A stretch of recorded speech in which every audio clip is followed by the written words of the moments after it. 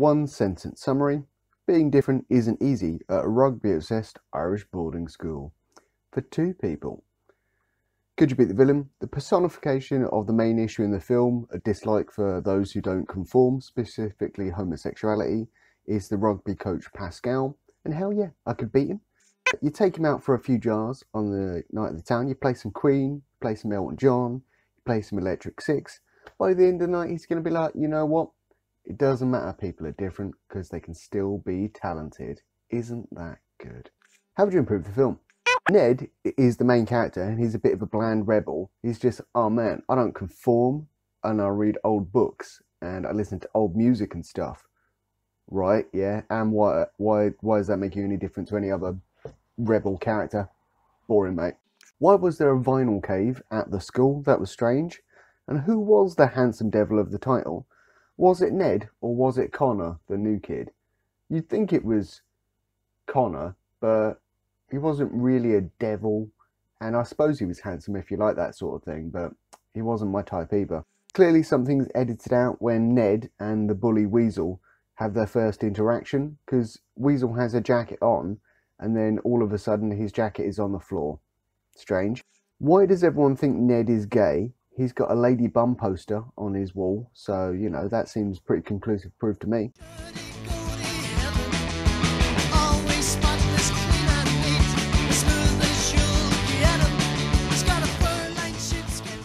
And how did Ned create the Berlin Wall of stuff between his side of the room and Connor's side of the room so quickly when he needed help to take it apart? Odd. Does Ned sleep in his school uniform often? Because according to the film he does.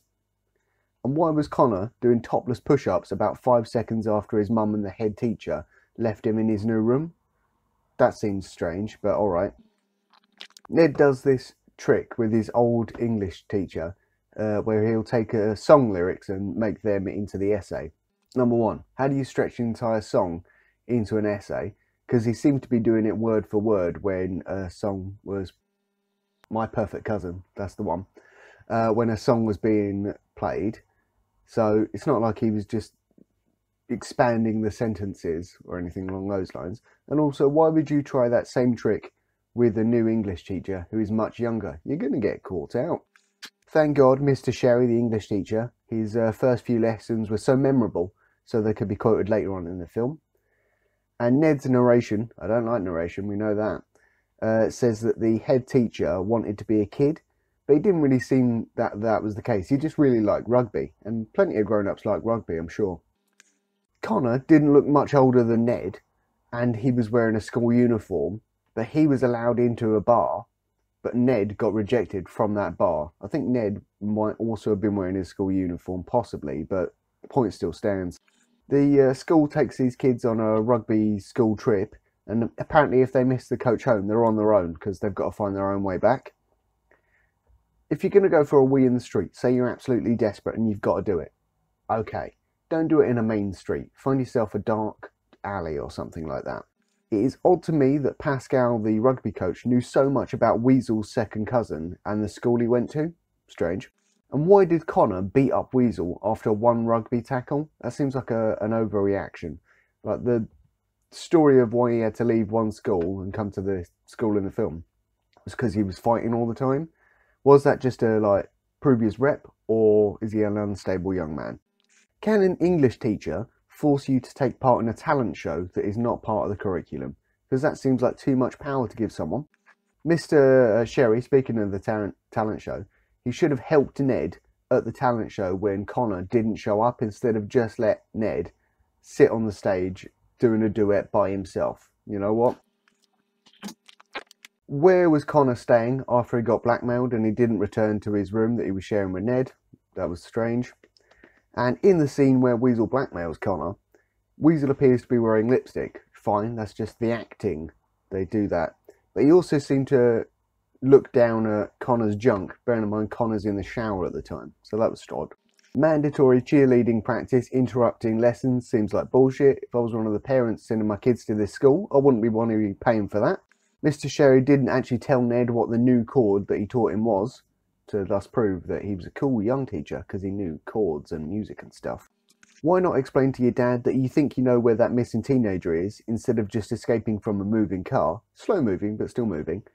It seems reckless, and it seems like you're going to get yourself into more trouble because you've already been kicked out of school or whatever.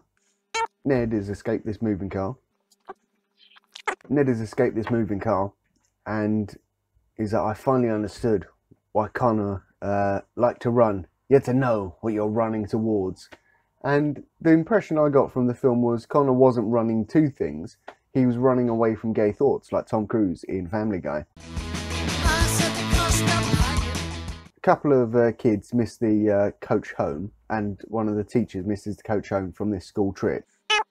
On the train, it seems you can see through the window, it seems to be dawn, so presumably they've got the first train back. They get back to the school, and it's pitch black. Well, okay, maybe it's just darker where they are, and dawn hasn't yet arisen. And then Pascal, the rugby teacher, he's just sitting or standing, looking out his window, drinking probably alcohol, glaring at people as they arrive. So, like, what time in the morning is he either getting up or can he not sleep? What's going on? Doesn't seem very healthy for him. At the end of the film, there's the big important rugby match, and some random people in the crowd give Ned an extra shirt that he can wear. They've just got one on them. That doesn't seem very COVID safe at all. It is irresponsible to let students drink alcohol and play with fire on school grounds. Some of the teachers have really dropped the ball there. At the end of the film, before the big old final part of the rugby match, the coach is like, look, Connor, because you're gay, you can't play rugby. And then one by one, the players cross the picket line and stand on Connor's side of the changing rooms, except for Weasel. He stayed on the coach's side, and yet he still got to play. Strange. Mr. Sherry kind of announces to the head teacher that he's gay by bringing his boyfriend to the rugby match, or his partner to the rugby match. And I was just thinking, like, that is a bit of a shit date for Arthur, I think his name was. Do you want to come to a stadium and watch some students that I work with play rugby? It's going to be cold. No, I wouldn't. I wouldn't do it like that at all. Why is there an essay writing contest in films like this about kind of oddball teenagers? I'm thinking Blinded by the Light. I'm thinking How to Build a Girl. I'm thinking the third example. And rating out of 5 beers. I did like the awkward train scene, and it was a nice film. It was fair enough. I would give this a 2 out of 5.